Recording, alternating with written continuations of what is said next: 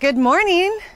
Good morning. How are you? I'm good. How are you guys? Good. Oh my gosh, look at this. This is a workout trailer. Like, it's got everything in here. Yeah, so it's like a mobile fitness tack room. Okay. Is how we kind of describe it. Yeah, she's got everything. Look, this whole back end is going to open up back here. Yep. Look at that. So we come in and out.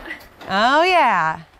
You got everything you need. Everything you need. Yeah, so there's 25 benches and stair steppers, and then there's bars over on this side, and then just different varieties of weights to put on your bar. So everything that I do is typically strength-based, cardio-based. Yep. And so you can take this into any small town around here that doesn't have its own fitness center or workout option. Show up, set up, and people can come out to work out. That was the neat thing that I noticed when I started working up in like rural Nebraska. People do not have the access to gyms like they would in like Omaha, Nebraska or Lincoln, Nebraska. Right. And so there's not a lot of fitness trainers. So if I can take that to the rural town and make people's lives better, yeah, that's my purpose. I love it because, yeah, there's not always a lot of options in rural America for anything, much less fitness, right? And we like to foster, group fitness is all community. Right. So it's another way of getting the community back together. Right. And so that's the fun part too. Yeah. If you sweat together, you're going to stick together, yes. right? Yes. I love it. Maggie leads her friends and I through a strength and cardio class on the farm. Once we finish, I ask her why she does this on top of her busy days being a farmer. So what'd you think? Well, that was awesome. Good job. Your intensity and passion, you can feel it come through.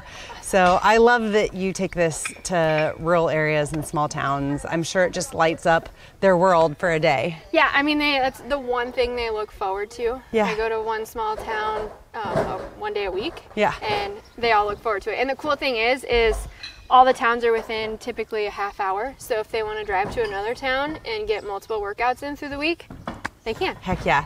So tell me a little bit about why fitness is so important to you. You get one body. Yeah. And if you don't take care of it, you're not going to live forever, right? Right. I watched my dad pass away from brain cancer. And not that he wasn't fit. He was a fit farmer. Right. But the more you take care of your body, the better your chances are. Yeah. So that's why it's important to me. I grew up running, so that's where it all started. Yep. I was a cross-country runner in high school. That was how I mentally coped with things that were happening with my dad's health. And I knew once my dad passed away that when I wanted to keep fitness in my life because it's like a natural antidepressant. Oh, yeah. And so I take one more pill when I can just go work out and have like the best day ever after, right?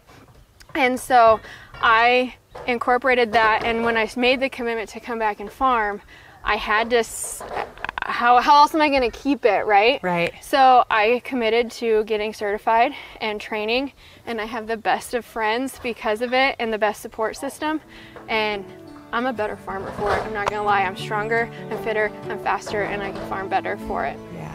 Good for you. I love that.